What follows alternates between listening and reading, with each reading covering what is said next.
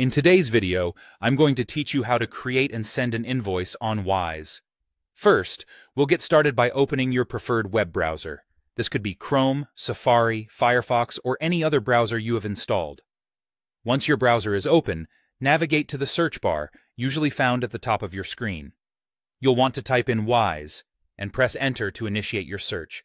It only takes a moment, and from the search results that appear, look for the first link or the one with the URL wise.com. That's the official site we want to use.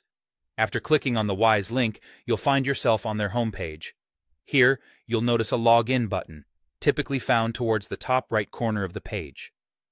Go ahead and click on that. It's time to enter your credentials.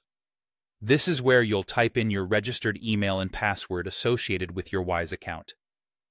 Be sure to double-check that your details are correct before proceeding to log in and access your account. Now that you're logged in, you'll be taken to your personal Wise account homepage. Here, you'll see various options laid out for you. We're interested in creating an invoice, so we need to direct our attention to the Payments or Request button. Clicking on either of these should reveal more options, including Invoices. You'll then want to select New Invoice to get started on crafting your payment request.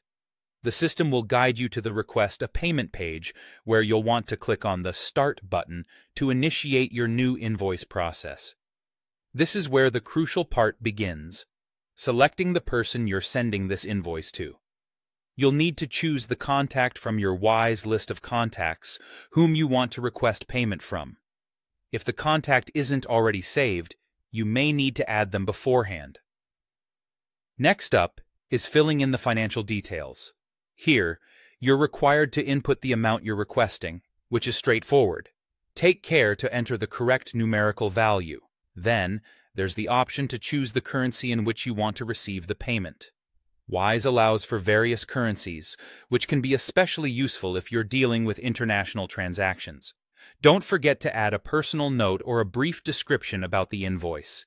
This can help clarify what the payment is for, particularly if it's tied to a specific project or service. Once all this information is properly filled out, it's time to finalize the process. To do this, click on Send Request.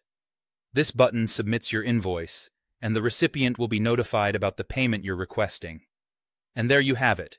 Your invoice is now sent via Wise, efficiently and securely. Thanks for watching, and I hope you found this walkthrough helpful.